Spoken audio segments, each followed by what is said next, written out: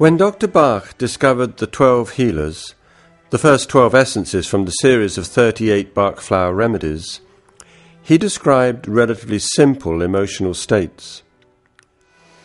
There were remedies for the nervous, fearful, mimulus types, for the irritable impatiens person, for those whose thoughts were always divided by choice, scleranthus.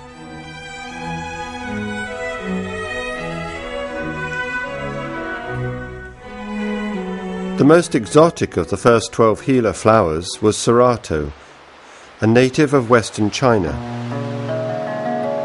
Seeds of this plant had been sent to the West in 1908 by the plant hunter Ernest Wilson. Serato was described by Bach as a remedy for those who are naive, foolish, and easily led by others. It grows naturally in a few square miles of a remote part of the Chinese province of Sichuan, in the Minjiang Valley, west of the city of Chengdu.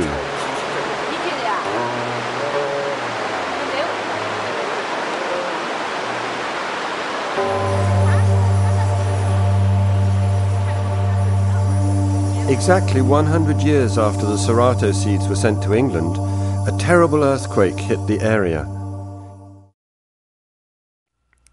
The mountains where Serato grows wild fell into the valley.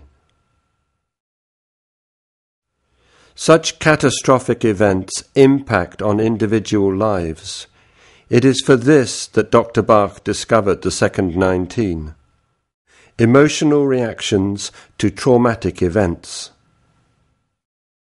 Traumatic events like the earthquake in China, but equally like the earthquake of emotional disturbance which we meet in more mundane life circumstances, accidents, illness, death, distress of many kinds, those events which shake the foundations of our confidence and security.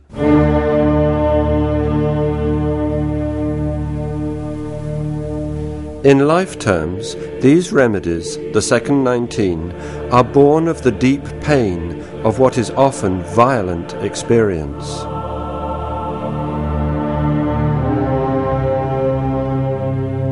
The earthquake and what followed might lead us to think of shock, grief and pain, the emotional dislocation which we link to Star of Bethlehem, which flowers in late spring. Bach described this flower as for those in great distress under conditions which for a time produce great unhappiness, the shock of serious news, the loss of someone dear, the fright following an accident.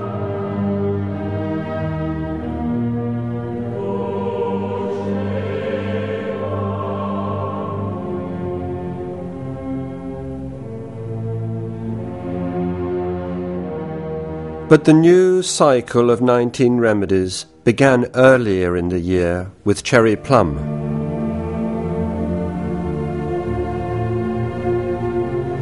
This is the remedy for those who fear that their sanity is giving way, those who fear their dark side, who imagine they may do dreaded things, not wished for and known to be wrong.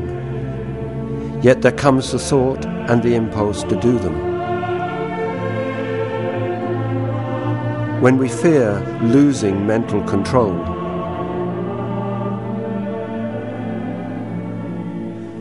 The flowers of cherry plum flood the early year with brilliance, the light which inspires us with confidence and calm, the returning light of spring.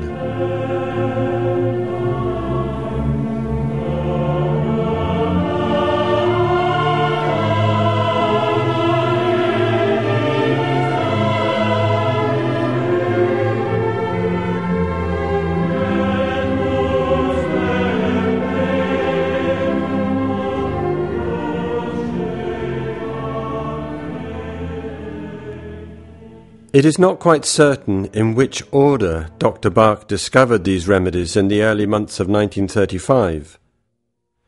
Elm was probably the next.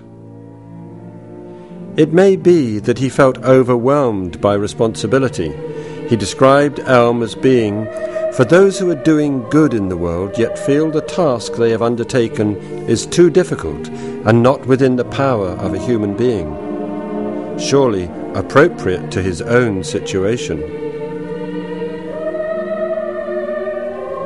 Elm is majestic, a massive tree, yet it is destroyed by disease.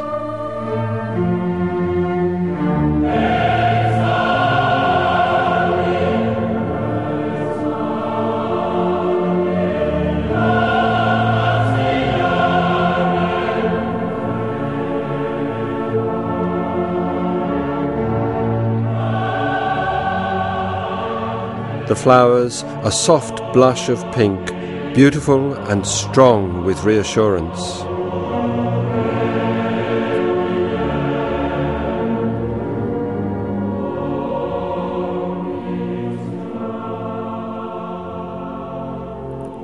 Aspen, by contrast, is slender, a tree without great presence, without clear structure and definition.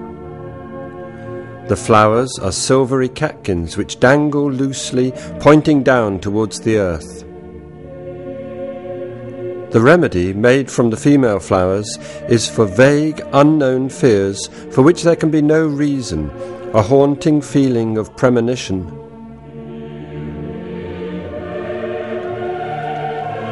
The patient, we are told, may tremble. Indeed, the tree trembles. The leaves shake in the slightest breeze, and there is a strange, shadowy greyness, a ghostly quality.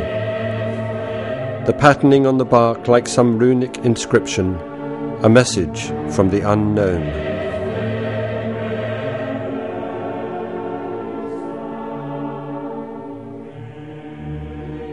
He described these remedies as being more spiritualized.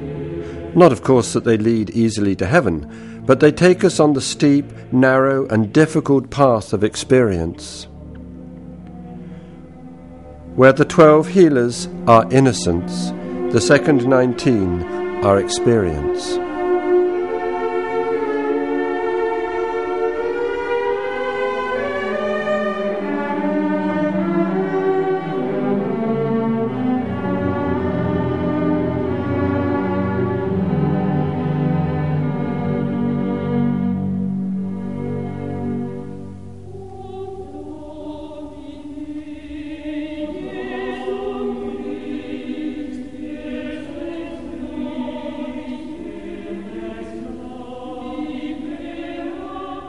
In theory, we should all learn from experience, meeting a challenge, learning and then knowing better for next time.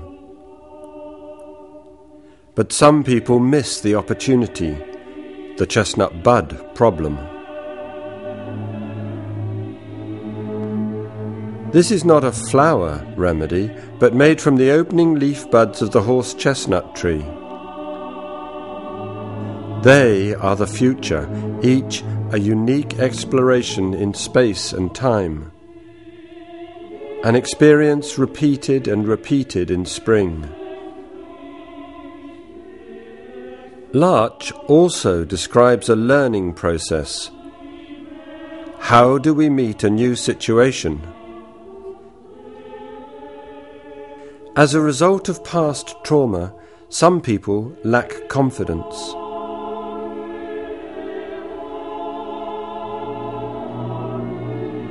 They expect failure, feel they will never be a success, and so do not make a strong effort to succeed. Larch is about a lack of self-belief.